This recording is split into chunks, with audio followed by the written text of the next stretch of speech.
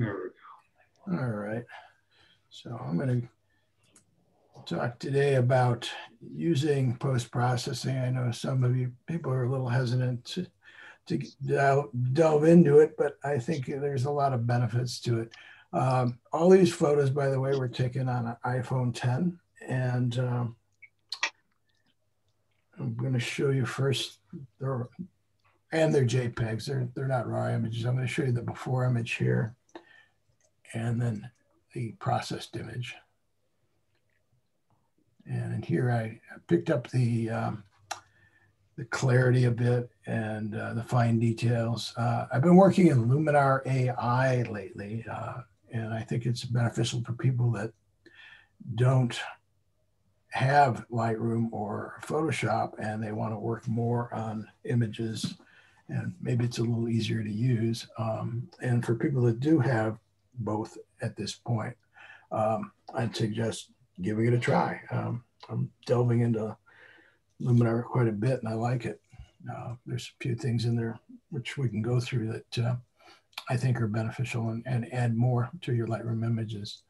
So here's another version here. This is just straight out of the camera.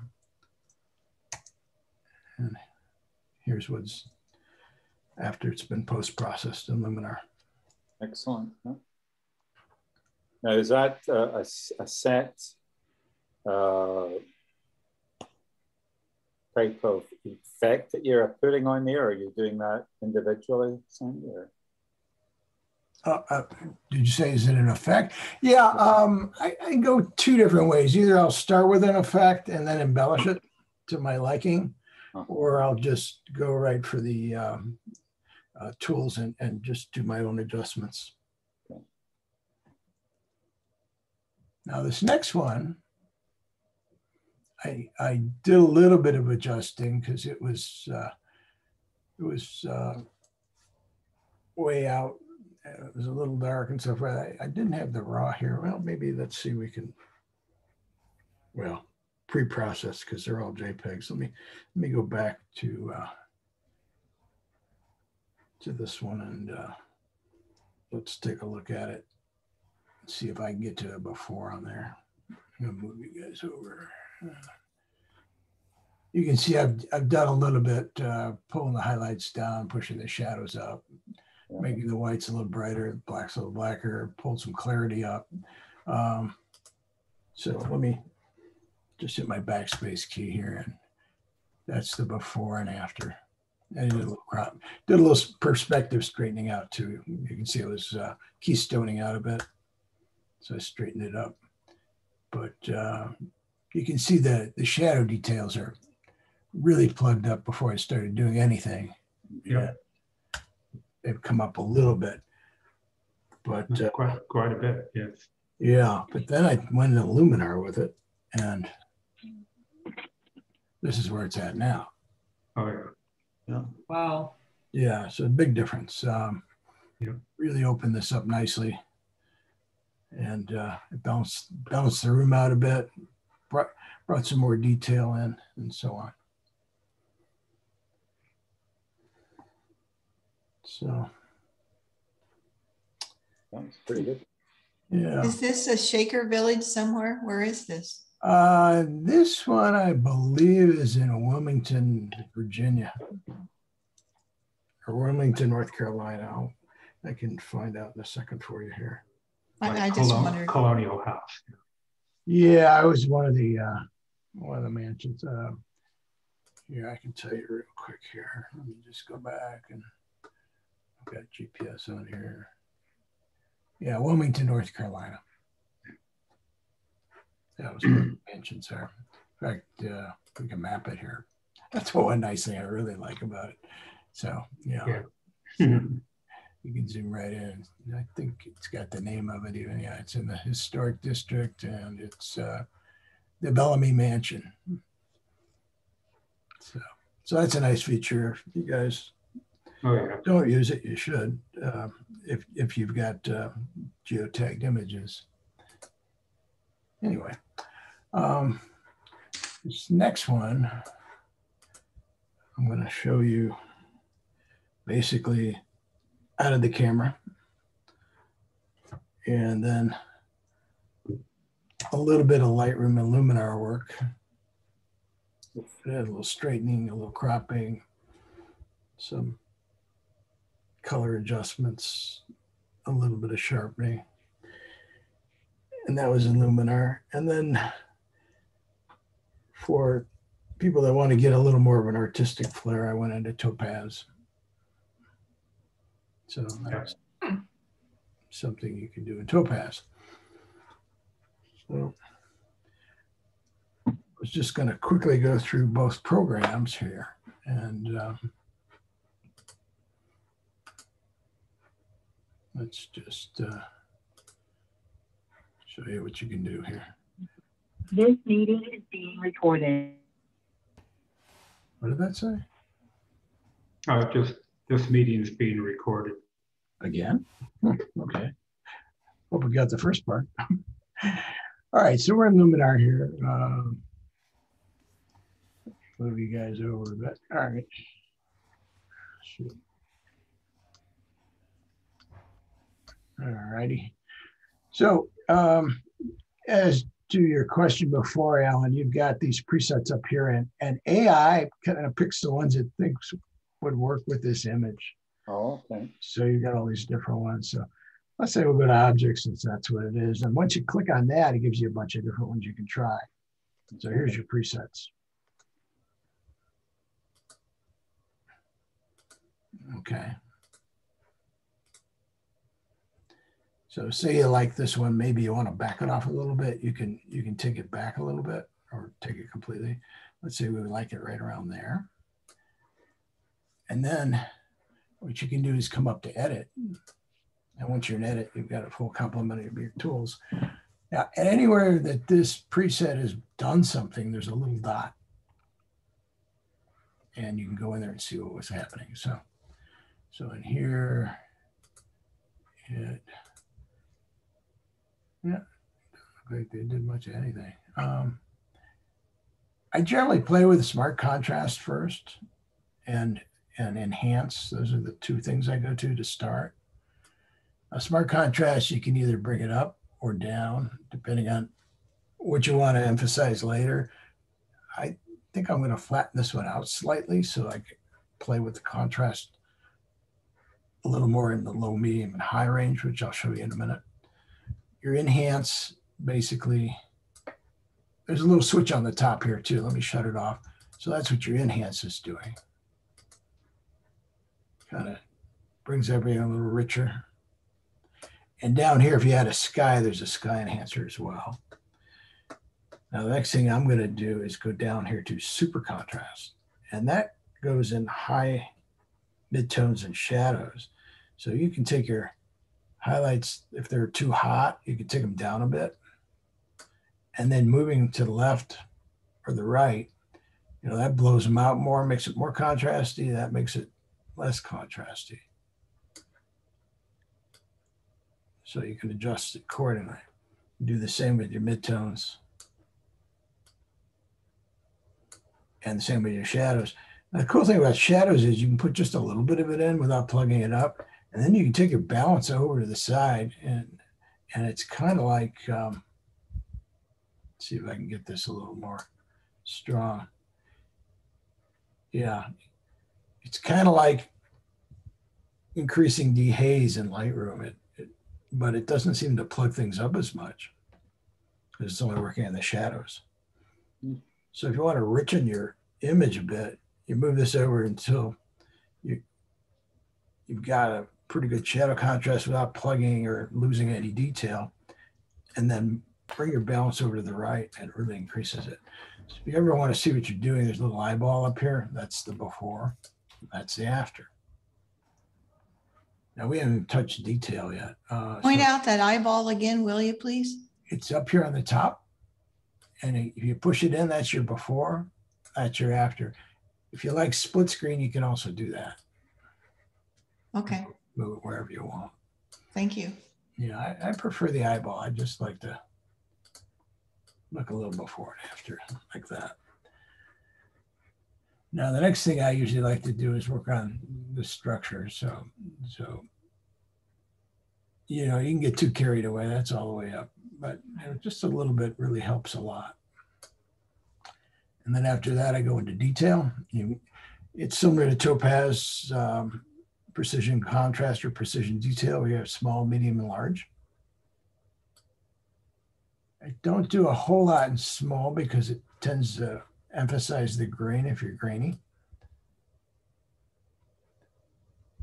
There's your medium. I'm going to crank it way up so you can see it. It's not doing a whole lot. And then here's your large. So you can turn it on and off to see what it's doing. There you go. So that's on, that's off. So you can see it's helping out quite a bit. Mhm. And then if you want to add a vignette, it's here. The cool thing about their vignette, if you open up advanced settings, if you take it down a little bit, you can mess with the size and so forth, like most of them. Change the roundness, change the feathering. But it has another slider called inner light where you can just bring up the center. So maybe you want to bring up the center and then darken down the rest like that. You know, it's kind of a nice feature. Mhm. Okay, and then when you're done, you just hit apply and away it goes. I'm going to cancel out of here.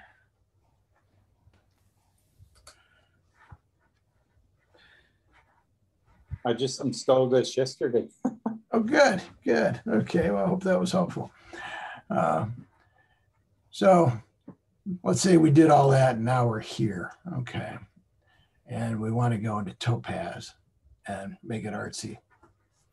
Give it that painterly look. So now we'll just go in here and go down to Topaz Studio 2. And I always like to keep it in Pro Photo. You know, you can change these in your preferences if you're using Lightroom a lot. I like to go at least to Adobe 1998 or Pro Photo because it gives you a little better range when you're pushing things, and it keeps from banding and other things. That and 16-bit will keep you from getting a lot of banding and other artifacts that you don't want. You're going to probably print in Adobe RGB 1998. Don't use sRGB unless you're just doing something for the screen. And ideally, I think we talked about this last week, set up your camera so it's at least capturing the most it can get in Adobe 1998, or if it has Pro Photo on it, go to that. Okay, so you've got a similar setup here. You've got your separate tools here on the add filter, and then your add look. You've got predefined looks, and you can break them down by all, favorites, etc. If we just do artistic, it'll give you the different artistic ones. And if you want to preview it, you just click on it and you'll see what it's doing. You can use a slider by the amount. And this white bothers you, that's because it's not using the photograph as a background. I'll show you how to fix that pretty quickly. But let's just, I just want to look for Renoir, I think is what we used last time. Yeah, there it is. So that's a little heavy-handed, but we can fix that. I'm going to leave it at 100% for now. So what happens is you have a folder, and whatever filters this particular preset uses will all be inside of it instead of the little dots like you see in Luminar. So if you click on it, you'll get all the tools and adjustments that are available for this particular effect. So you've got brush size. As you increase it, you can see it changes things dramatically. You got paint volume, so that either a lot or not much. You have the opacity of the paint.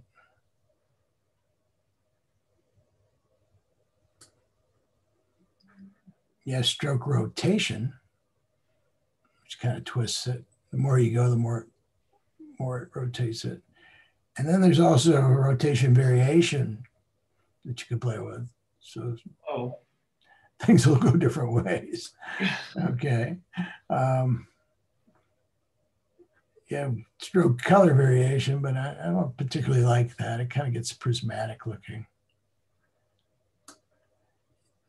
And that you can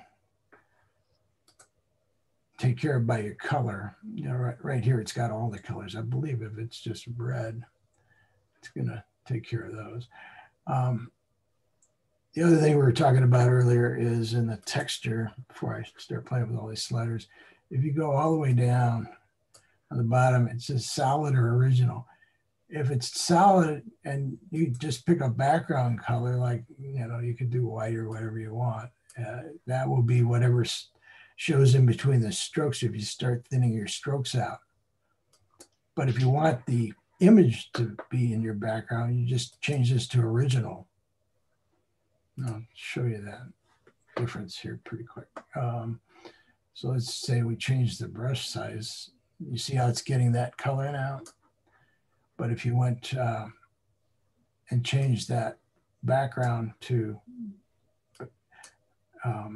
there's white, you change it to original, the picture is going to be back there. So you don't get that white effect if you don't like it. This is also where you can put your texture in, like if you want kind of a, you know, a canvas type of background, you can pick one of these, and then you can pick the strength you want. You know, let me zoom in a little bit so you can see. Yeah. So there's your strength. You can make it as heavy as you want. You can make it any size you want if you really want it thin like that. So that's how that works. Okay.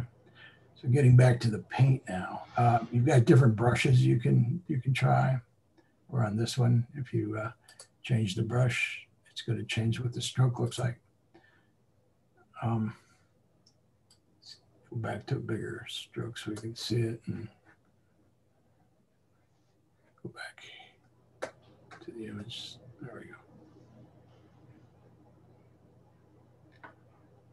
Now there's another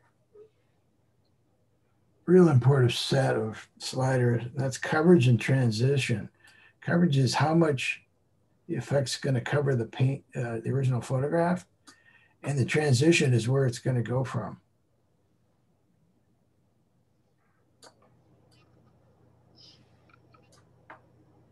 So let's see if we can get something fairly thick here so we got an idea what it looks like. You know, maybe something like that. Okay. So we take this coverage down. You see it's more, and you can pick where you want it to be. So if you want the coverage center, maybe just up here at the top, further up, you know, and then have it fall down, depend, you know, what your subject matter is. You can take that and then take your transition down. You can see that's where it is. That's where it's doing the work. So you can spread it out a little bit from there, like that. Or say you want to move it down more centered. You can do that. But working with these two sliders and this target, you can kind of take care of how you want your paint to go on the actual image. So maybe you only want it in this area, but you want a smoother transition. So if you take it all the way down, it gets really hard between where the paint is and where it's not.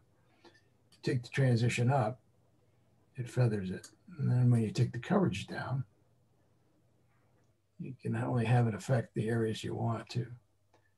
So you can do kind of almost like a reverse vignette with the paint. And then in addition to that, you've got masks. So if you click on your mask and you get a brush and you take it to the right, which will be a little opaque. Black is like totally getting rid of it like that. You can see how it got through it. We'll undo that. Whereas white's not going to do anything. So if you take it down a little bit, you can start taking some of these areas down that maybe you wanted to knock down a bit and bring back to reality. And going over again and again is not going to do anything. If you want it to be more to the original, you got to make it a little darker. And you can keep playing with that till you get it where you want it. If that's too much, you just turn around and go back.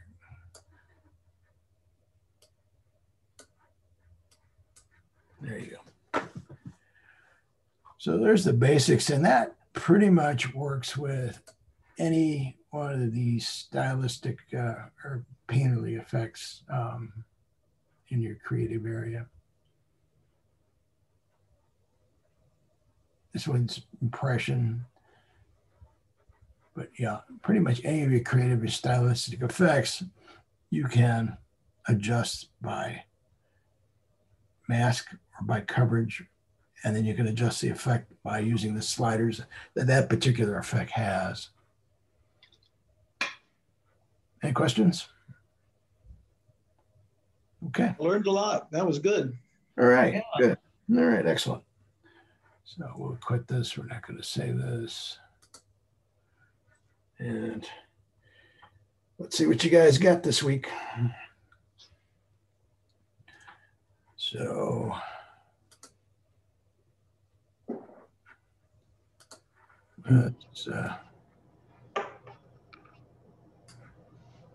let's just go down the list here. Okay. Al, I know you mentioned you were back in the Midwest, so looks like you brought some of that with you.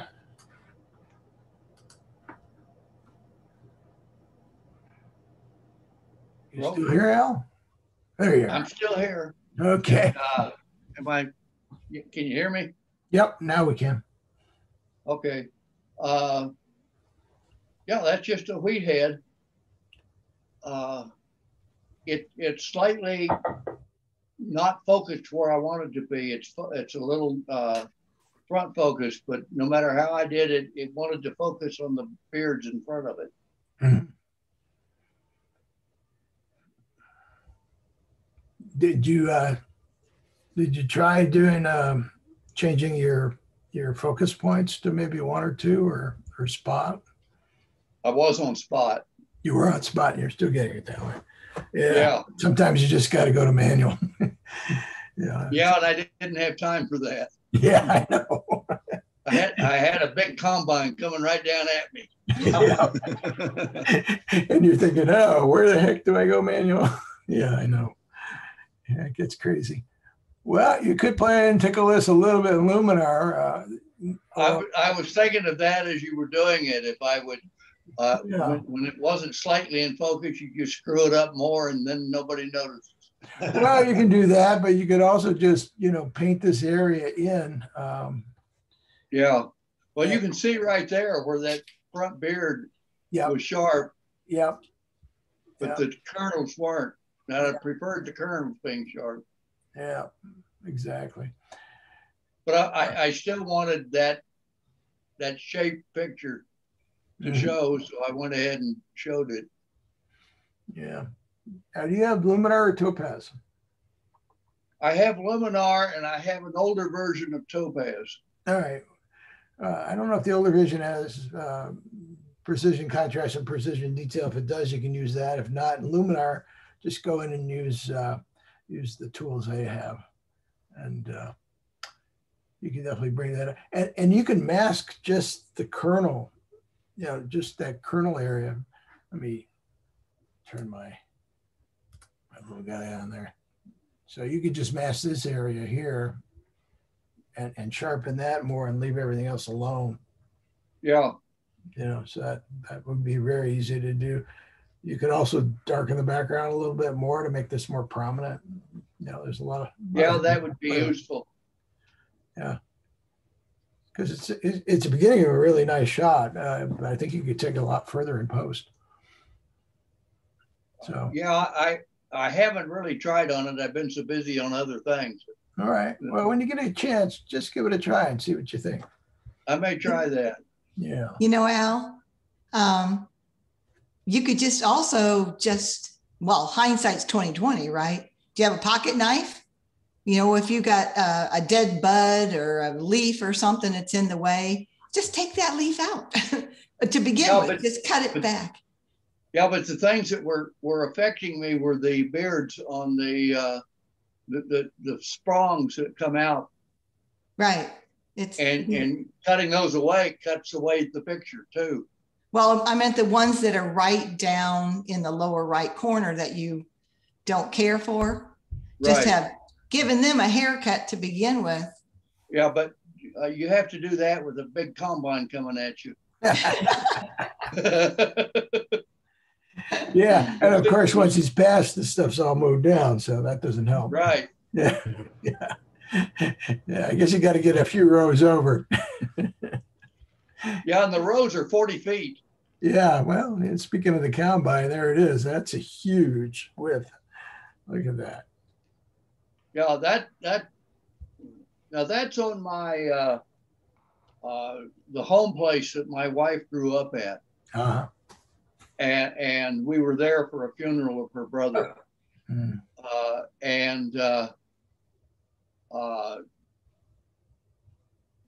That combine the combine itself is a $640,000 machine. Oh, geez. The header's another 90,000. No, bad.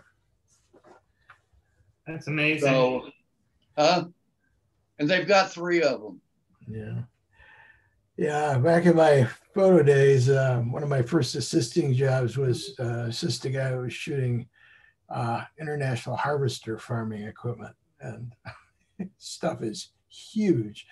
I'd have to go clean it and then, get the lights set up for fill on certain areas. Yeah. Then he'd shoot it. And of course, he was using an 8x10 on location, so that was always fun. But yeah, I remember, and they were always cursing deer, big competitors. So, but yeah, pretty amazing machines. But nowadays, they're in that bubble. They got air conditioning and heat and music and whatever you want. Oh yeah, the whole thing, and they also don't even touch the steering wheel most of the time. Yeah, it's just programmed out. It's programmed out and it's driven by GPS. Yeah. Pretty amazing. And it probably uses the same plot it used to plant the seeds and make the furrows. So. Well, probably, but yeah, of course, it's not the same machine. They have the tractors. Yeah, I'm just thinking they could save the points from one to the next. Pretty amazing. Okay. And that's why we don't have family farms anymore. Darn sure. Yeah, I hear talk about, and this is, by the way, a family farm. The kid, and I call him a kid, he's 31, that's in the combine itself is the son of the guy that owns it, and they run the farm. Now they have, depending on what time of year, they have up to 7 or 8 more employees. Mm. But it's a family operation, but it's not the small farm that I used to know. He farms over 4,000 acres. Yeah, yeah. And this was in an area where when I grew up, 360 acres would be big. Mm. At the time I was growing up. Sure. Yep. Well, You kind of wonder how many people that the machine actually replaced. Oh yeah. It does. Yeah. But when I was growing up, combines were used to combine on multiple people's Sure. fields. Now this guy owns 3 of them, and he doesn't combine for anybody else. Yeah, it used to be kind of like what they did with medicine, where if you had a certain machine that was worth several $1 million, you all would get together and lease it and during the season that you use it, you just take it from place to place. Or Yep. Yeah. yeah. Well, getting back to the aesthetics on this, what do you guys think Al could do to give this just a little more snap and so forth? Spend a little more time on it, I can tell you that. I did it all this morning. It's like anything. Exactly. Maybe bring the top down a little bit, get rid of the sky is not necessarily all, either change the color in the sky a little bit or just bring the top, crop it a bit, you know? Yeah, did or just both. bring out some more of this detail. You got some clouds there, but they're just kind of blown out. Yeah, I've already done both. Mhm. And I agree. I'd like to do a little more. It was even the part you see blue now was gray, Okay. Yeah. and I brought a little bit of blue out. I could have brought a little more blue out, and of course that's cropped to 9:16 preference. If I'd have cropped it to 2:1, I could have gotten rid of a little bit more of the sky. Mhm. What about just changing the exposure in the sky? Just Yeah. bring it Radiant down. filter? Well, the other thing you could do, I'll just open Photoshop, and you can do the same thing in Lightroom, since I know that's where you do most of your processing. But say this was a raw image.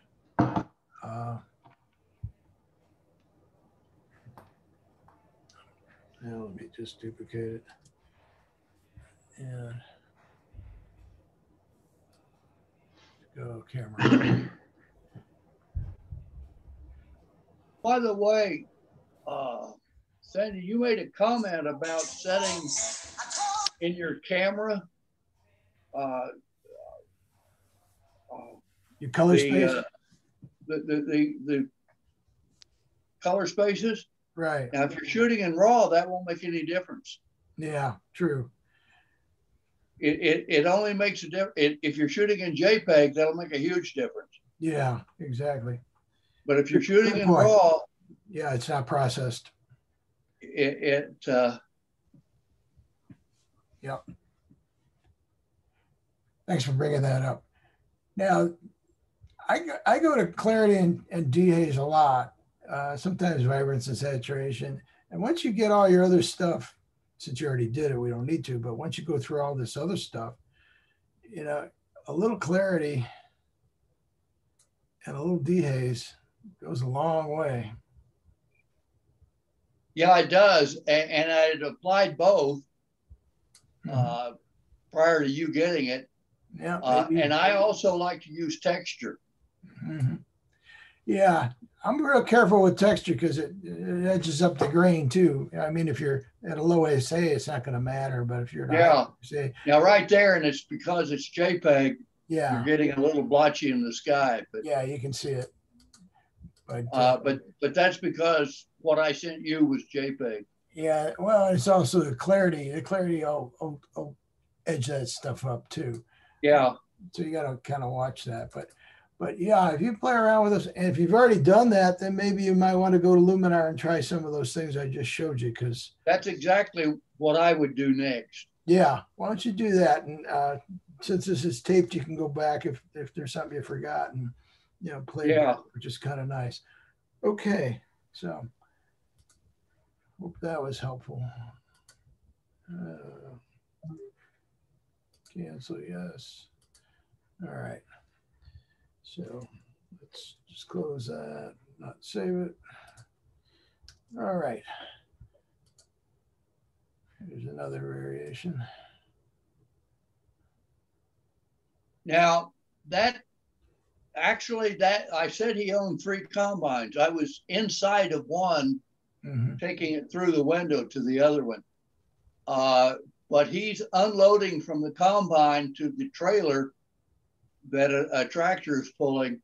Now they're moving full tilt. He's combining. He didn't slow down a step when he started that. He's still combining. Wow. There was no stopping. I've got a couple of pictures of the same process going on, except the combine I was in was dumping that. But to make matters even worse, when that trailer gets full, they're going to take it to a semi and dump it in that, and then come back and get more on the field. And is the semi theirs, or is that something this is a small family farm? Yeah. And is the semi from another company that's just there waiting and taking it, or is that theirs as well? That's theirs as well. Oh, yeah. Now the combine is about a 730,000 as you're looking at it, and I don't know what that dang trailer is, and I don't know what that tractor is, but you can guess. A lot of money. You don't come out of high school and decide to start farming if you don't have a father that's already doing it. Yeah, you can imagine. And then here's an interior shot of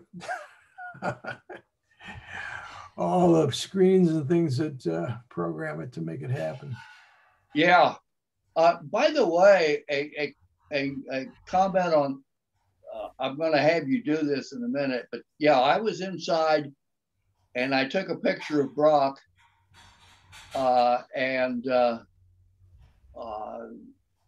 you can just see what it's looking like from the inside.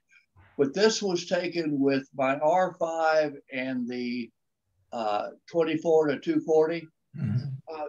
Zoom in on one of those screens.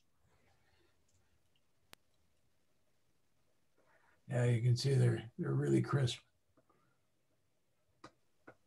That's amazing. Yeah. Yeah, it kind of blew my mind when I did that the first time. Even though I'd already been using that camera for a little while and knew it was pretty good, but when and it's got pretty good depth of field also. It's not yeah, that's a good lens. Now here you've done a real good job of post-processing it. Well, I have spent some time on this one. Okay, there you go. And so a couple of those I didn't spend any time on. I just did them this morning. But this one I had spent some time on, and I'm going to print a copy of that off and send it to Brock. Oh, I like it. Yeah. Yeah, if you get this kind of depth and detail in these, yeah, they'll look so much better. So, Al, can you hear me? This is Therese. How are you, young lady? Oh. So do they burn those fields when they're done? No. What they did, I think they finished the combining of these fields the day after I was in this. One combine can harvest 400 and some acres a day. Mm-hmm. I mean, it's ridiculous. Mm-hmm. But they finished their work, and the next day they put a soybean drill on the back of a tractor, and they started drilling. They didn't do a thing to the field. They just drilled right over that wheat stubble. Wow. So in Oregon, they burn everything. That's too bad. Well, there's some advantages to that, because you get the ash is pretty good fertilizer. Yeah, exactly. But in Southern Illinois, they double crop. You're far in Oregon, they're too far north to double crop, and so we do the wheat, and then right after that, I mean the next day, they put a drill on that and they drilled the soybeans. Wow. Interesting. But now my stepson lives about 100 or 150 miles north of there, and that short distance is enough where they can't double crop. Mm-hmm. And so they changed their wheat differently. Mm-hmm. And they also, if they have beans, they had planted the beans 2 or 3, 4 weeks before this harvest took up. Mm-hmm. If you plant beans right after wheat, you have a shorter growing period than if you plant them. If you don't have wheat on, you can plant 2 or 3, 4 weeks earlier. Oh. And if by doing that, you get a bigger bean crop, but now you're getting a wheat crop and a bean crop. Oh. Cool. And when I used to live in Puerto Rico, they burn all the sugarcane fields, and there was so much of it, the ash, it was like black snow. It was just. Well, in central Kansas, where I grew up, actually a little west of where I grew up, but close enough that I was aware of it, the pasture land they burned all the time. Yeah. Oh, yeah. Every year they burn the pastures. Yeah. And the pastures grew better, and it also kept any shrubs or anything like that from coming up. Yeah. And so, speaking of which, go ahead. Kills these guys. Okay, Alan, you went a little more artistic on this. Looks good. Yep. This is one of these giant dandelion. I'm not sure what they're called, but it's one of the really big, probably about 3-inch sphere of seeds. So, Wow. yeah. I took it into the Topaz and did a couple of things on there. One of them was the chalk, concrete on chalk. And I softened up the middle part of it just to try and retain some of the reality of it. But I like the softness of the edges, and yet it still shows some of the fine detail of the seeds there. Oops. Hit the space bar thinking I could move it, and just went through them instead. Yeah, I got to use my mouse. Yeah, there you go. Nice detail there. Zoom back out. It's amazing how it retains some of these really fine edges. So yeah, like that. Like these, just really nice. Yeah, it's a lovely subject for that technique. Thank you. Very nice. Yeah, I wasn't, and it's just a natural background. Like there's nothing special there, but I can't remember. I think it was, it was a macro lens I used on this. Oh yeah, it looks like it. And on this one, my eye keeps going down here, but I don't mind it. I think it just kind of carries you through. Yeah. Yeah. Love the color. Yeah, the colors are wonderful. Without that green, it would be kind of blah. Exactly. Yeah. Exactly. Very nice, Alan. Thank you. Real nice. I just took this yesterday morning. Like I was saying before, we've got a little bit of smoke and haze and mist, and I've been waiting a long while to get a kind of day that looks like this, so I could go down and take this image. So this is on a reservoir in Calgary, and I put a high key effect on it also because I just like that really very bland, washed out type look to it. So. I like the mood it sets. Yes. It's really a nice image. Really nice. Thank you. Yeah. Real nice. And just a little bit of the reflection on there just adds to it. And, there's a slight hint of a background to the trees in the far bank. Yeah. It gives it a very foggy, misty effect. Yes. Yeah, it wasn't quite as foggy as that. It was quite foggy, and I wouldn't have gotten anywhere close to this had it not been there. But the high key effect certainly accentuates it a little bit. And what program was that in? This was in Luminar 4 that I put this effect on. Wow, very nice. You have AI as well? I'm sorry? You have AI as well, Luminar AI? I do, but I didn't have that going at the time. So yeah, try that that super contrast and I can't remember the first one, but accent, I think it is. Try those two and just sparingly and see what they do for you. I was going to ask you, do you think the image, the bullet, is too subtle? Should it be a little bit more stronger? Maybe just a hair, and you certainly could just mask and deal with that directly too. Yeah. Yeah. I mean, quickly. Oops. Yeah, that's the right one. I've got before in AI on here. Sometimes I hit the wrong one. There we go.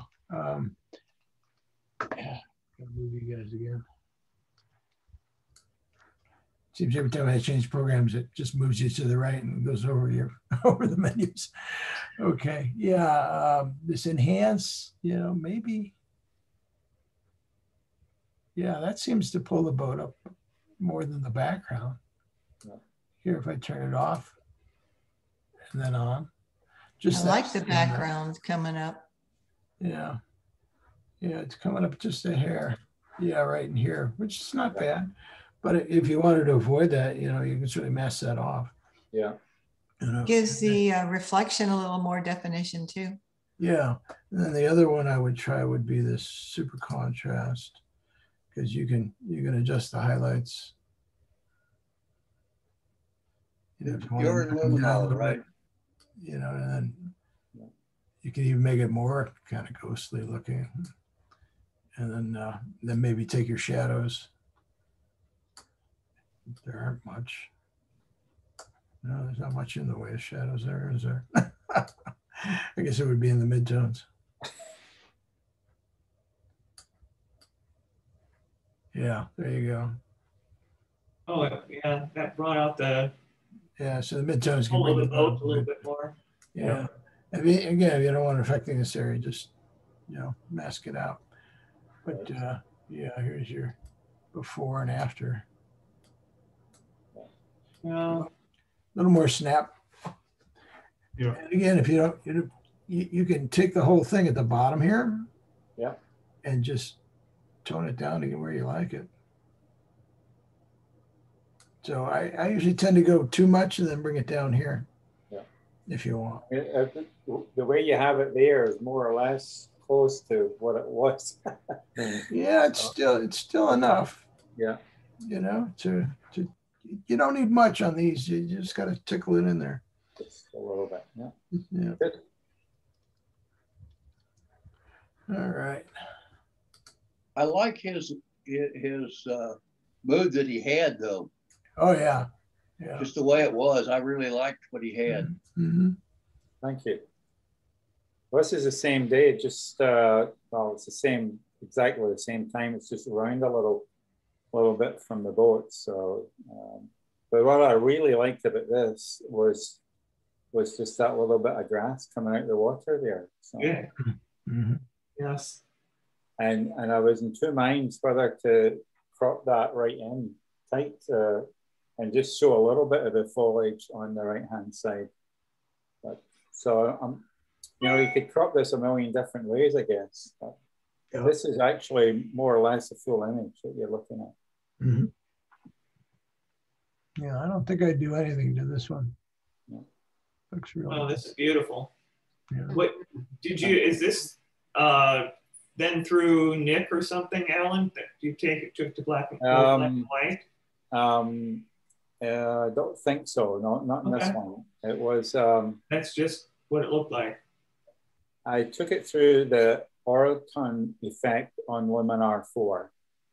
Okay. So there's an effect in there called Orton, O-R-T-O-N, I think it is. Oh, Orton, yeah. Orton. Yeah. It's a really nice. Yeah. A really nice. I think it's more intended for portraits, but it gives it a nice kind of look to it. Yeah. Yeah, it gives it a glow. Yeah, it's nice. Yeah, Orton effect's a lot of fun to play with. Mm-hmm. Very nice. Thank you. Okay. From the other night, huh? This was, yeah, I went out the other night there to take a photograph of the sun going down and the park behind us. Now, I was pretty happy with that shot, but at the same time, the moon was just up there and it was close to that color, not quite, but it was close to it. But I just thought that this had a really kind of mysterious type. Yeah. That's from the smoke. From the smoke, yeah. Yeah. Yeah, pretty neat. Wow. Yeah. Just it's almost a lean toward Mars color. yeah, it's almost otherworldly type look to Yeah. it. Yeah. There could go bad moon horizon there. Al. Yeah, yeah. The rust moon. Yeah. It's got that kind of dull look to it, which is unusual for the moon. Yeah. Very cool. Different. Just searching for something to be different, right? Yes. Yeah, yeah. Yeah, this is a little bit different. This is a railroad. Oh, okay. That's one of the spikes holding the spikes down. They must be cost cutting, Alan, because yes. they only just use one spike, not two.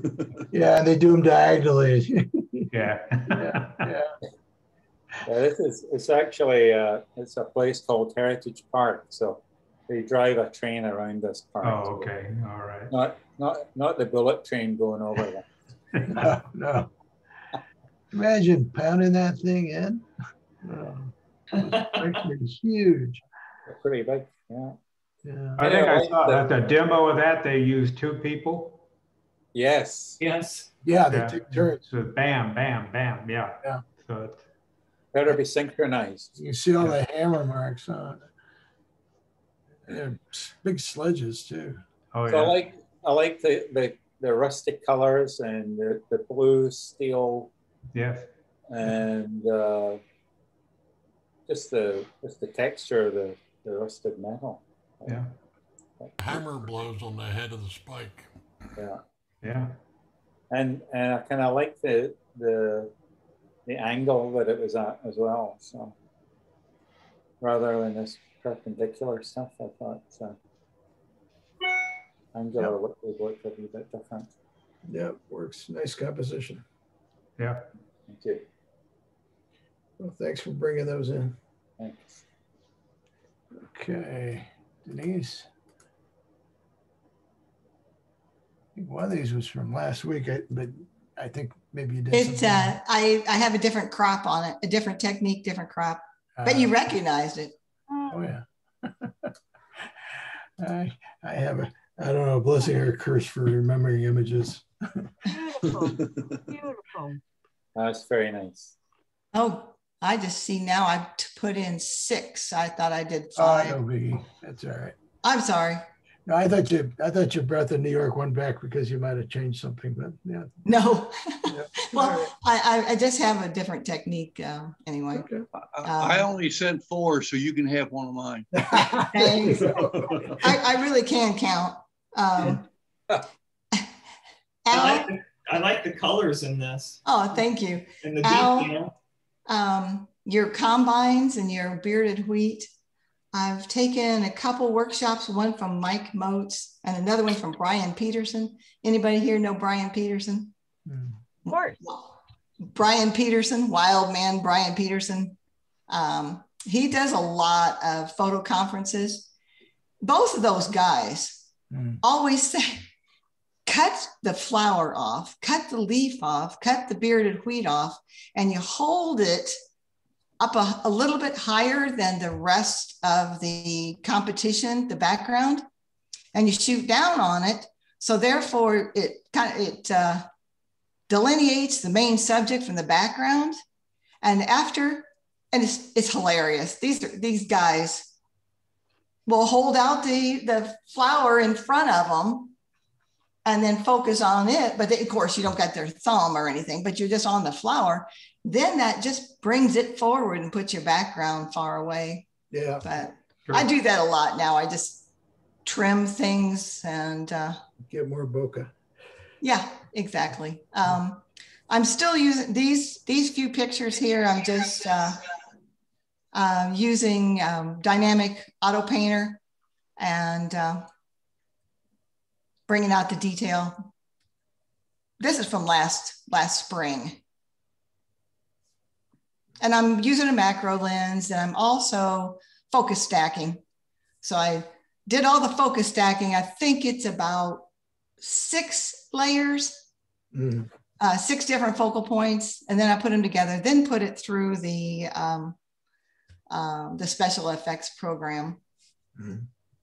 I don't know if you guys focus stack. It's awfully anal. It works. Do any of you focus stack? Yep. Yep. Yeah. Do you use a rail? No. I'd Okay. love to learn. Do you use it in the camera? Yes. I just take 6 different pictures, all different focal lengths, put them together in Photoshop. Yeah. Well, I think, if I'm not mistaken, at least on the Canon that I've got, if you flip it over to live view and That's you what get I the use. focal screen, Yes. so you can see the squares, Yes. that you can go in and select manually Yes. by Yes. tapping on the square, and it focuses on that square. That I haven't done that, but I do use the live view and the little rectangle and blow it up, enlarge it, and focus on that particular thing. But I haven't used, what did you turn? You said some sort of grid? You'll have the focal grid showing. So if you select, let's say you select the entire screen, and so you have the 64 squares sitting there, or whatever it happens to be, each one of them highlighted in green if everything's good. But you can go in and tap on a region, and it'll bring that region into focus, and you can take the picture. I've never done anything that I touched the back of the screen and could focus. I've got a Canon 5D Mark III that's probably 8 years old. My husband's all got mirrorless. He's got, and you can touch the screen on that and focus on the area. Okay. Am I missing something? The camera may not be capable of doing it. I don't know. Okay. I've just got a little Canon 7 Ti or Ti7, so but it's got that capability, and it makes it a lot simpler if you're doing. Oh, it does. It sounds like it does. Yeah. If you want to add a little excitement, you can handhold it too. Well, we do that too. Yeah.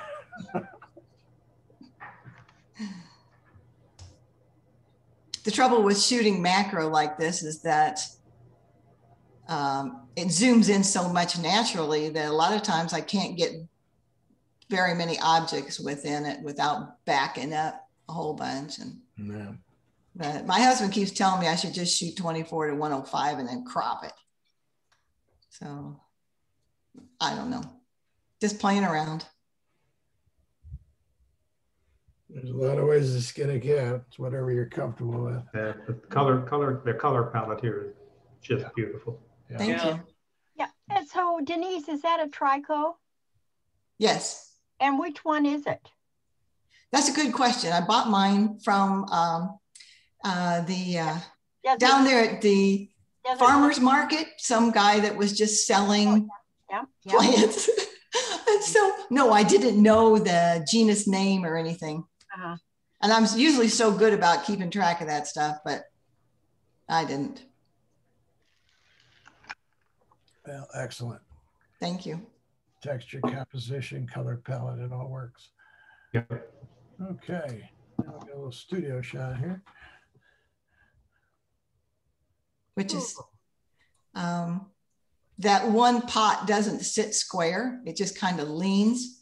But I think it just it adds a little dynamics to it, that it's slightly diagonal. Mhm. But this is shot on black Mylar. So it's just got the Mylar laying down, and then I've just got the Mylar actually just kind of over another easel behind it. Mm-hmm.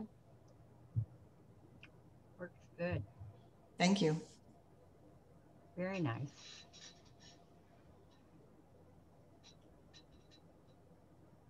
Yep, that works out well.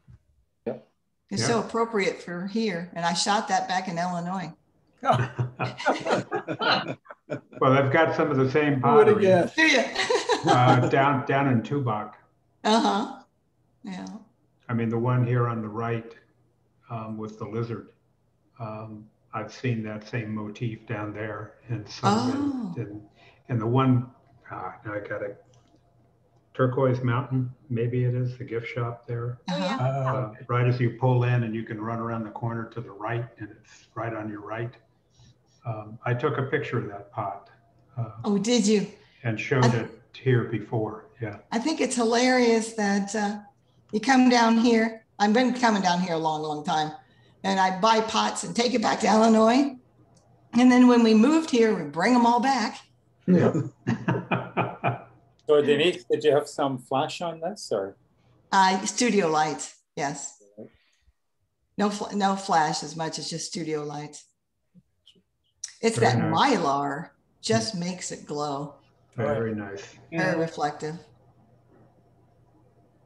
Well, if you're in a studio, you could always put a little tacky wax under that one pot and shove it up a bit.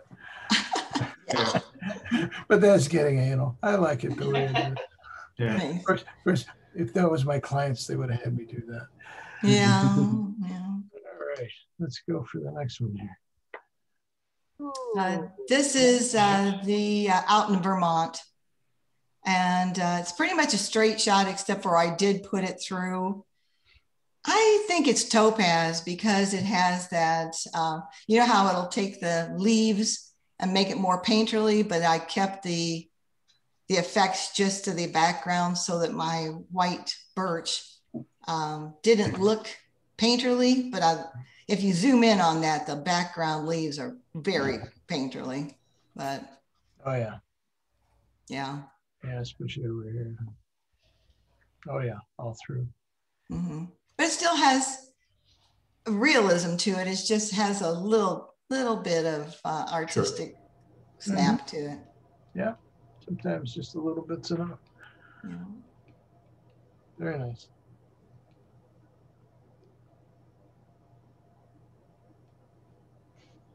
So you've got pairs here, but then you've got this main feature here. So you've got an odd number anyway. That works out really well. Mm-hmm. Okay.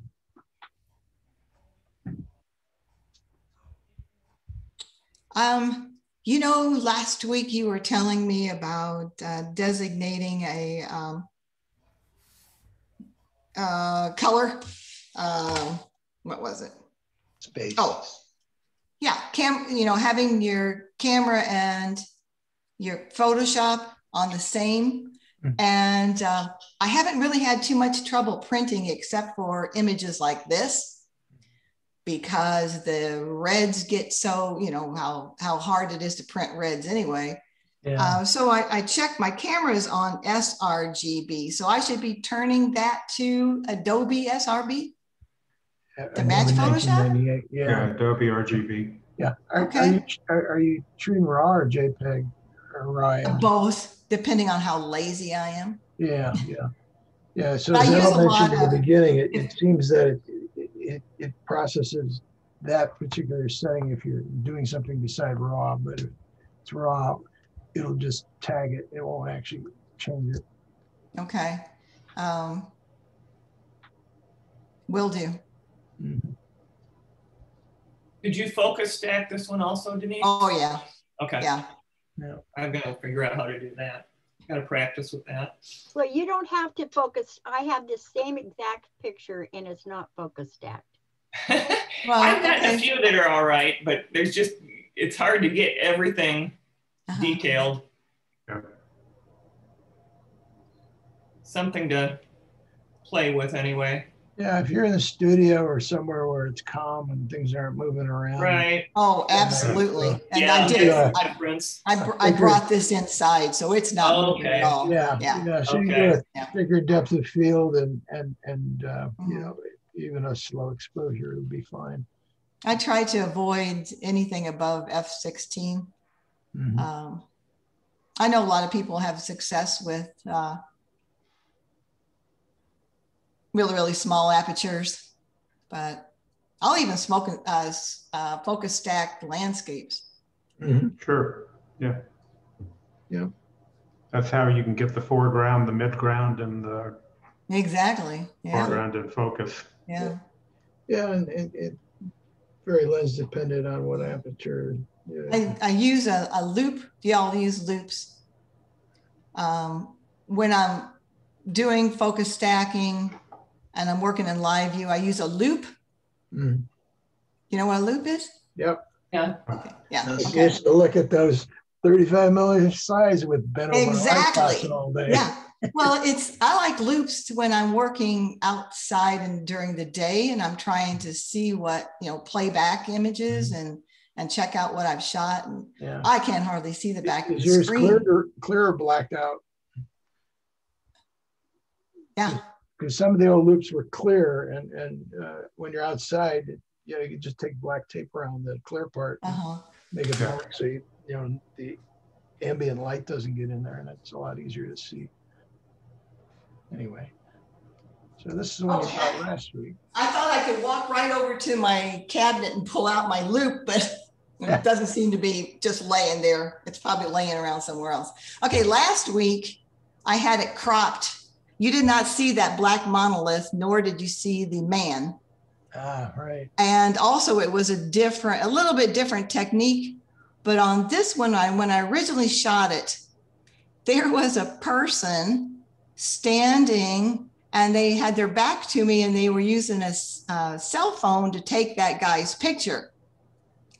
Well, I completely painted him out and kept the guy and gave him more of a film noirish type hat. That's easy to do. Just paint that in too. So I kind of gave it more of that film noir look of on the waterfront and this kind of solitary figure standing there. That's a great image. Yeah, I really like this. I don't really care for that monolith back there. But you got a little detail. Yeah, that doesn't bother me. No, it's really nice. Thank you. Yeah. The water is amazing. Yeah, I think I like this better than the one from last week. Well, it has a little more mystery to it. Yeah. It looks like you took down the highlights on those two. Yeah. That's just I know. Yeah. But that's just a different program. Okay. And maybe I did. I did this a couple of years ago. Yeah. But I think it was just the technique I used. Because they look less blown out than they did last week. Right. Yeah. Right. This one's shot from the top of the Empire State Building, and the windows were filthy dirty. And of course, I'm hand holding this so the original photo is not very good, but then I put it through its dynamic auto painter. And then I took the original, sandwiched together and erased back. Well, I put the original on the bottom and the manipulated one on the top, and then pretty much did a reverse vignette to erase back the original to bring detail out of all the different floors and lights that are in the buildings. And then I blackened the sky because it was quite light, as like a lot of cities are, light pollution. So if you want to zoom in on that kind of central area, if you don't mind, Sandy, Not at all.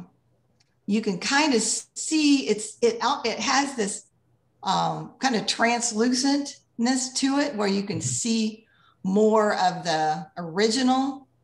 Yeah. I think it adds a lot to it. If you'd seen the manipulated version, just didn't have that sparkle, the sparkle. That's a beautiful effect. Thank I you. like that Really effect. I hadn't seen that effect before. Yeah, that is nice. Well, that's like taking a bad photo though and doing something with it. Yeah. That is neat. That is very nice. Thank you. I won't see you guys for the next 2 weeks because we're going to Colorado. Okay. But I'll certainly, I'll be back. All righty. Keep it up. Thanks for coming. Thank you. All right. Jim Murphy.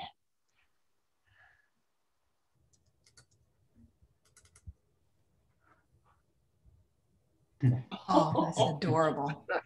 Oh.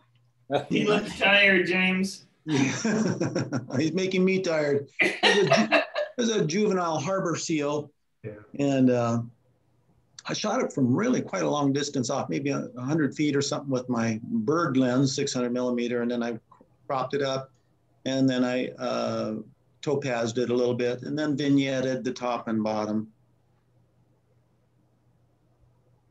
Very cute. I like it. Yeah. Yeah. The fur on the coat is so interesting. Yeah. Good. Maybe the bottom, like his fin flipper, whatever you want to call it. Yeah. Just brighten up that area just so you could see a little more detail down there. Did you brighten that or was it just kind of blown up? I darkened that actually. Oh, you darkened it? Okay. Yeah, I mean, it could be lightened, certainly. Yeah. Actually, I like it dropping in. You like that? Okay. Yeah. The only thing I do is maybe just bring up a little more of the. Okay. Yeah, that's a good idea. Yeah. That's I didn't do that.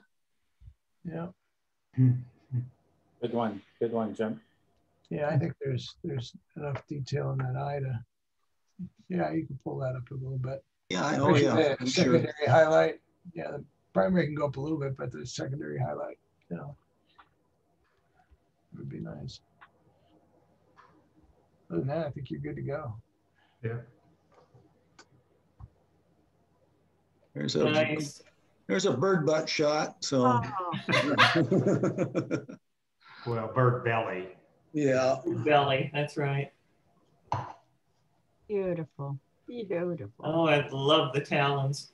Yeah. This was shot with about a 250 millimeter, so he was pretty close. Yeah. Wow. And I cropped off the wing tips just to kind of emphasize I was kind of going for the claws and the feet almost more than the head in this particular shot. Got great detail in both the dark areas and the light areas. Oh, absolutely. Gorgeous. Yeah, that's working nice. You got the warm and cool going too. Real nice. Getting a little bit of that halo effect along the wing there. I didn't really work on that. So yeah, it's minimal. Minimal, yeah. It's not too bad. Yeah. I could take that down as well. Yeah.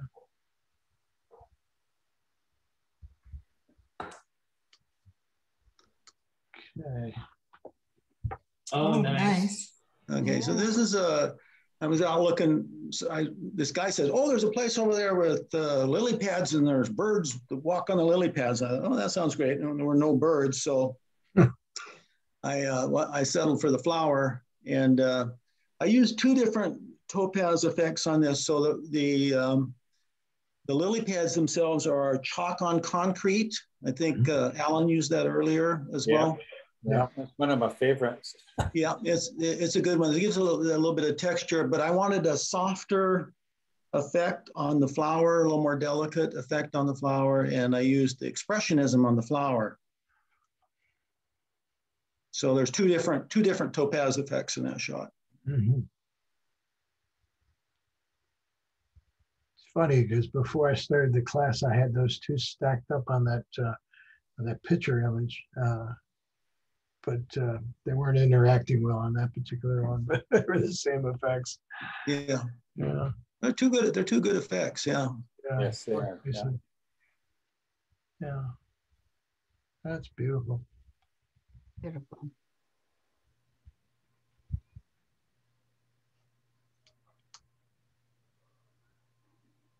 Oh. Wow. Yeah. So this was, I was driving home and I thought, my gosh, there's a lavender field. Well, it wasn't lavender, it's actually potatoes.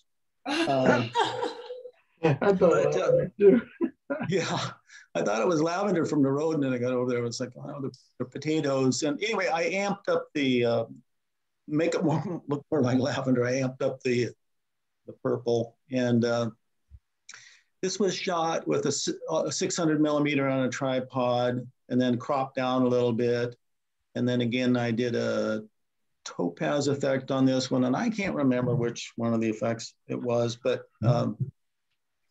so that's kind of what I did on that one. Cool shot. Nice.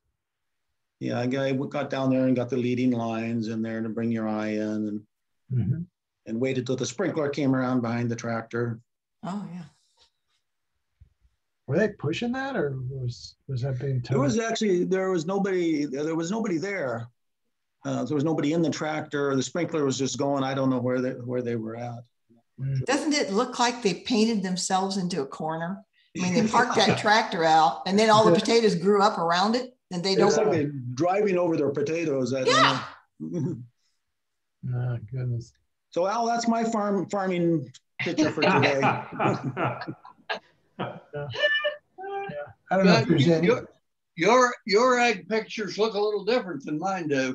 Yeah, that's where the paleo effects come in. I wonder just if there was any more detail in this that you might have been able to achieve. I might have been. I think I could have brought more detail up in there. I think I kind of took it down a little bit, but yeah. Okay. But yeah, it's working nicely.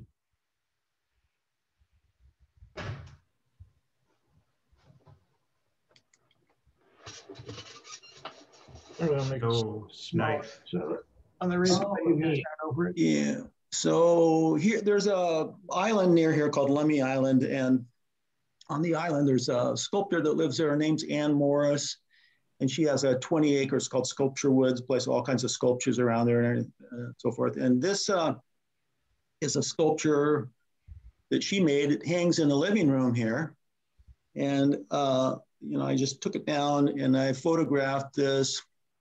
This was with kind of ambient light. It was the light was kind of bouncing around and everything. And it was like 12,000 ISO. And then I did it on solid black, but then I didn't really like that so much, although then I took it into, again, Topaz, and used some kind of a sketch thing that put those little marks in the background.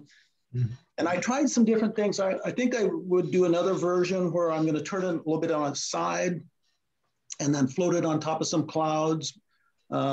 I kind of tried something like that, but a little different angle so you can see the side of it as well too. So, it's basically looks like a canoe or a boat or whatever. How big is this? This is 3 feet long. Oh, so it's a nice size. And actually, the way we have it displayed, it's hung from the ceiling by one of the ends. And actually, when the windows open, it kind of moves around, so it's kind of kinetic. You see both sides. The bottom side's kind of interesting too. I think she used from either a palm tree or coconut tree or something, the material that is wrapped around it. Excellent. Yeah. It's quite unique. Yep. Nice shot. Thank you. I thought at first when I looked at it, James, that you had shot this off a bridge somewhere, and I was actually looking at some type of almost like a kayak here. That's what I thought. Well, yeah, like an indigenous kayak, or yes. I think that's what she was going for, kind of. Yeah. Yeah. Oh, nice job. So you can go back and tell her it worked. Okay. Okay, Kim. All right. I was in landscape mode the last couple of weeks.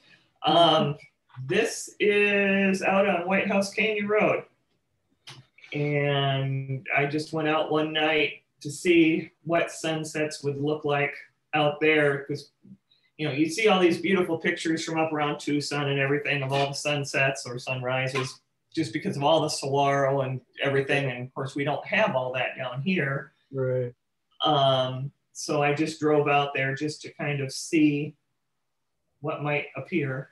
I ran this through Topaz and the impression filter, just to give the cholla and whatever other cactus they are a little bit of more texture, because they kind of all blended together in the picture. And then to bring out a little bit of the texture in Elephant Head and the mountains back there also.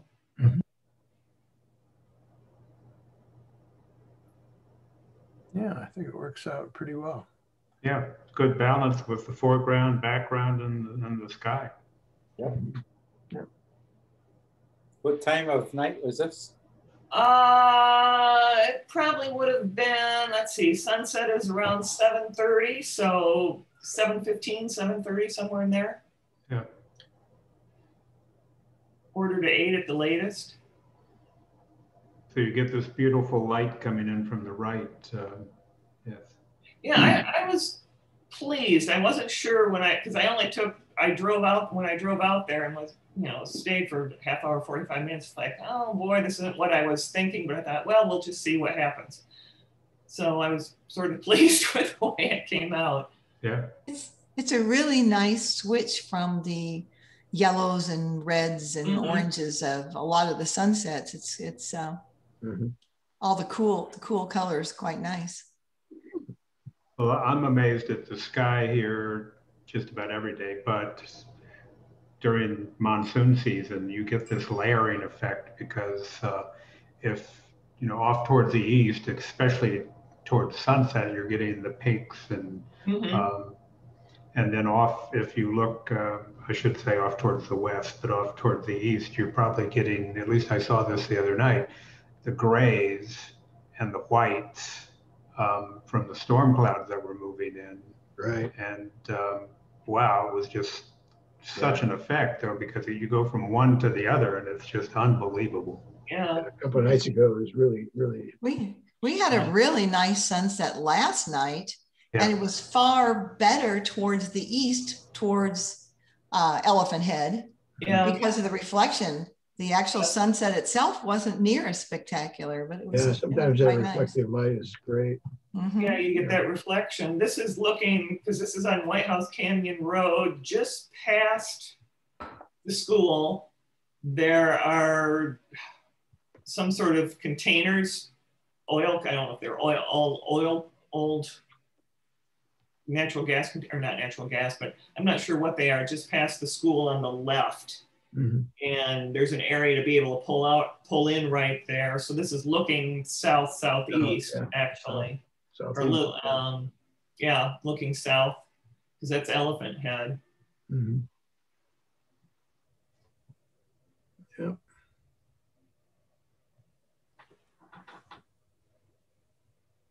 Yeah, nice and so. Yep. And this is then Canoa Ranch. Nice. This is with my iPhone. This is an iPhone 11 and processed in the iPhone with Apple's app. And then I also usually use Snapseed. Yeah. And just the clouds reflect, the lake was just, as you can see, just as calm as could be. And those clouds just reflecting in the water and everything. It just. These cell phones are amazing, aren't they?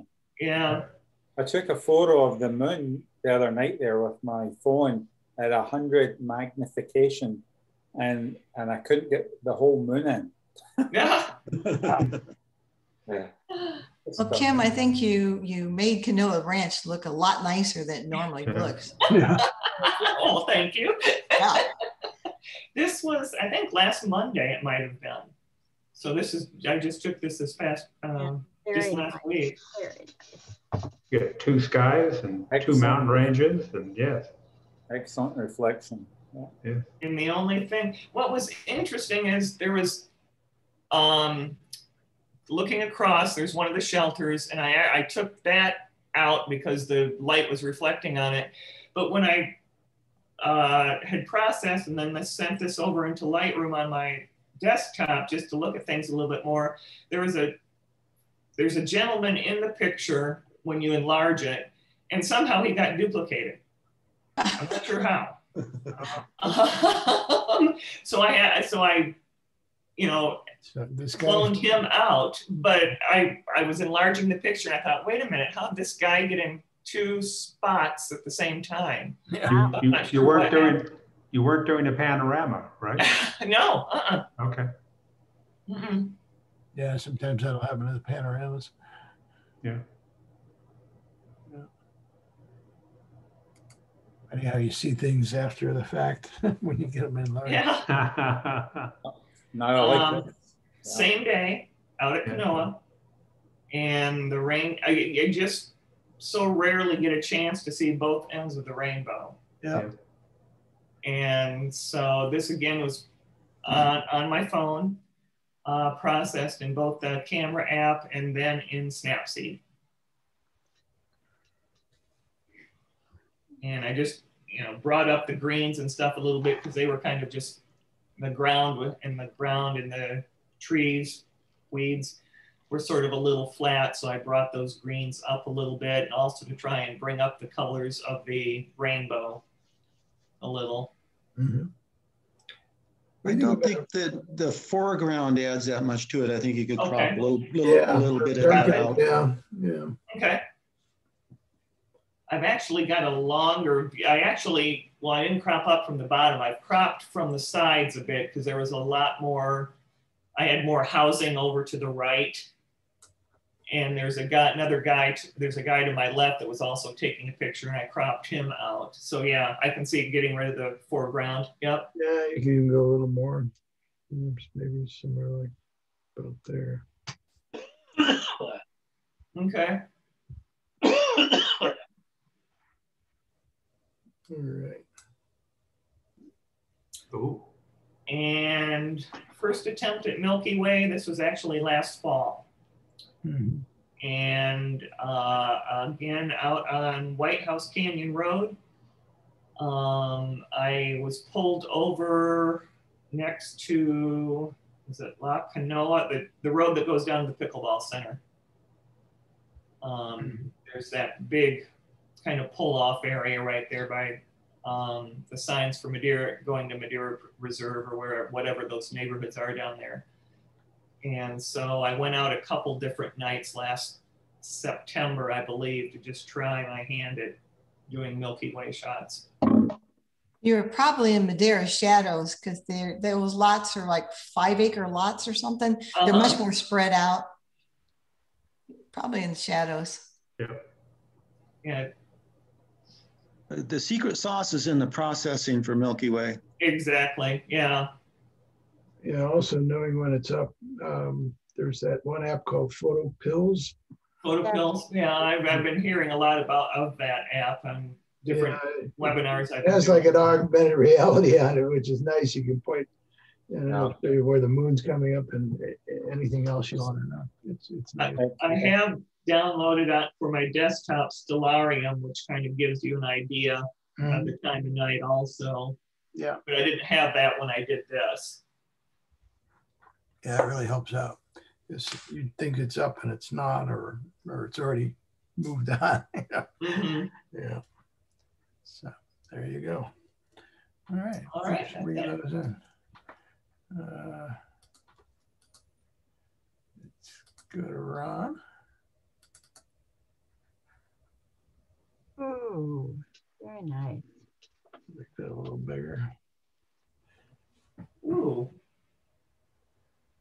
Ron, you still here? Arizona skies. Yeah, I'm not seeing him. No, not either. All right, let's save these for next week then. Maybe he had to go. Okay, Steve. Oops, let me close that and get them all at once. There we go. I guess it wants to do it on one. Wants to do it on Zoom. All right, do that one. We know what this one is. Yeah. Oh, yep, there we go. All right, let's just look at that one first, then we can put it away. Oh, wow. That's Coleus. the original picture is all reds and purples and greens, Oh, yeah. yellows. Huh. And so I just flipped the colors.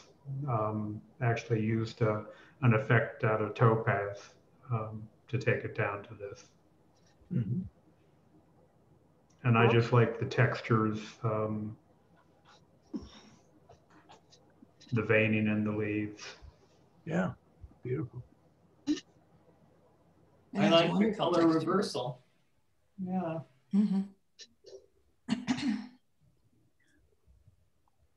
I was thinking at first that when I had taken this picture a while ago, but I was having trouble. Well, not trouble, I was just confused as to what plant it was. And took me a little while to figure out it was coleus and not lettuce.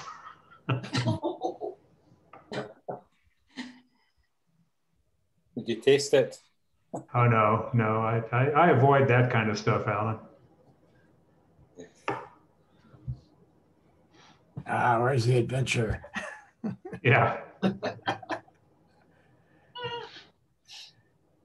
Yeah, just don't eat the bad mushrooms. Yeah.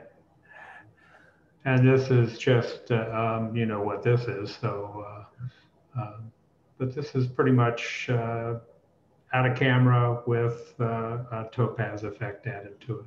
Grunge, Like I a think. grunge. Yeah, filter. It looks like, it reminds me of something you might see old photos of Route 66, what you'd see along Route 66, which is not, you know, this is a motto, but. Now, I should say I did take it into Photoshop and remove all the parking space lines that were showing. Oh. So a few things disappeared, but that was about really the only heavy work I did in Photoshop on this. Yeah, you might want to push that 66 look and do kind of a faded 50s preset or something. Yeah. Yeah. I looked at that, and yeah, I may go ahead to go back and overlay that on top of this one. So yeah. Cool shot, Steve. But I had to stand in the middle of Aravaca Road to get this, and then you know how people are here. It's like, look over your shoulder, because the pickup truck's not going to give you any warning. Yeah. Or they're not going to see you. Yes. Yeah. More to worry about some of the drivers here. Yeah. So I kind of, it's almost got like a miniature camera effect right in the middle, which I don't think I was shooting or planning on at that point. But it's almost like I don't want to say a foreshortening of that middle portion, Mm-hmm. but that's kind of like the effect that I get.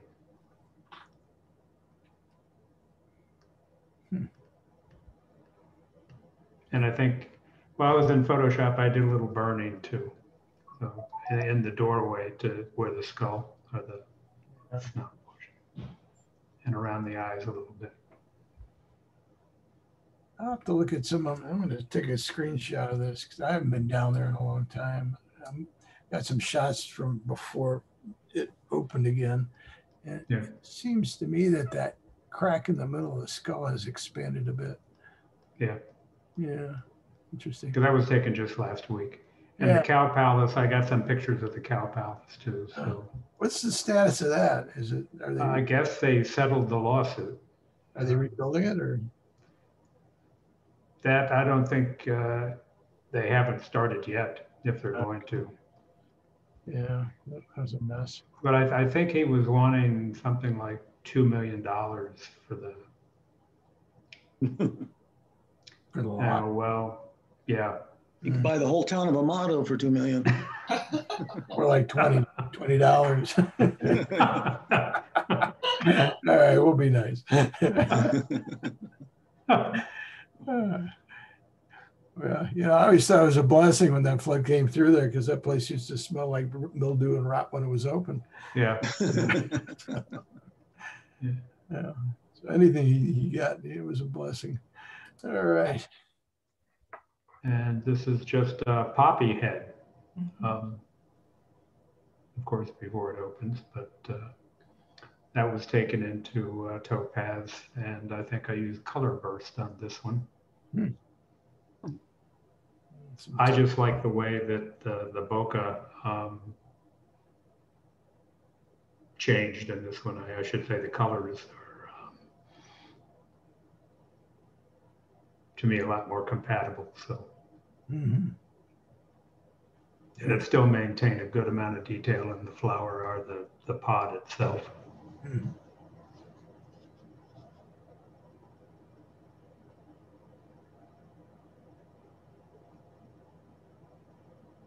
Interesting.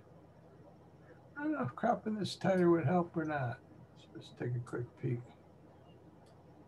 Yeah, I might cut down that big dark spot in the corner over there. So yeah, maybe. Yeah, I think I like it a little better. Yeah, it kind of looks like the top of a scepter. Yeah. Right. I like it cropped as well. It's trying it. The background's so interesting. It competes. Yes. Yeah. Yeah, I think you're right there. I think if that were faded out a little bit more, Steve, it would pop that poppy head out a lot better. Okay. All right.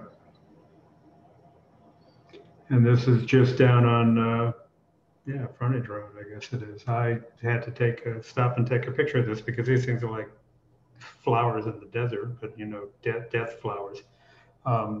They're pretty much everywhere. So I wanted to get the road into this a little bit. And I think I used two effects in Topaz for this one. I think it's the cable effect, connecting cables, and then a grunge filter on top of that. It's very emotional. I like it a lot. Yes. In Nick Silver Effects Pro, they have a technique where it lightens the subject area. Yeah. And it helps focus your attention on it a little. I don't know. I think I have a black and white version of this, but it's not so much I want it black and white. It would be that it puts more. It highlights the middle. Okay. And lets your background stay dark. I love the whole effect. I just kind of like to see the flowers stand out just a little bit brighter. Yeah. So in Luminar, you've got that effect, and you're in color. So it's this. Yeah. Center. So. Let me move you guys away again. All right. So we just get a vignette and open advanced settings. You got to do something to get it active. So let's just move the amount a little bit. And then you've got this inner light, which is the same kind of thing. Oh, yeah. And then you can take it down by your size. Yeah. Okay. Yes, exactly. And then you can feather it. Maybe a little bit like that. Yeah, I like that. Yeah, so you can do something like that. And then if you want to exaggerate it more, you can darken the edges down more or not. Yeah, maybe somewhere like that. So yeah, gives it a little. It's just kind of so sad to think that, somebody died here. I mean, just. Yep. And they're scattered everywhere on these roads here. Yeah. Kind of has that lonely feeling, doesn't it? Yeah. Certainly does. And this is a road you wonder how could you have an accident here? I mean, honestly. Well, a coyote ran out. Coming back from the Longhorn. Yeah. Yeah. I'm going to blame it on deer. The deer ran out in front of them. Yeah. Or our smelly little friends. Yeah. Okay.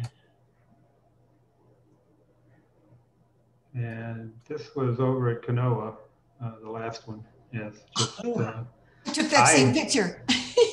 Okay, I don't know what specifically what the plant is. Yes, it's a coronavirus. Yeah, that's what I thought when I saw it too. It came from canoa. Yeah. But I Johnny, like this one because this is like mom and children or something. I mean, there's. Yeah, it's kind of scary. Yeah. I like it. I like it. But I'd taken a picture, I think, the day before, and I didn't like it, so I had to go back and shoot it again. And got I was going to ask you how. I was going to ask you how long did it take you to put all these little pins in there? Yeah, all the pins. Yes. Days, Alan. Days. Yeah. Who's this voodoo doll for? That's right. You really didn't like that person. It's not orange.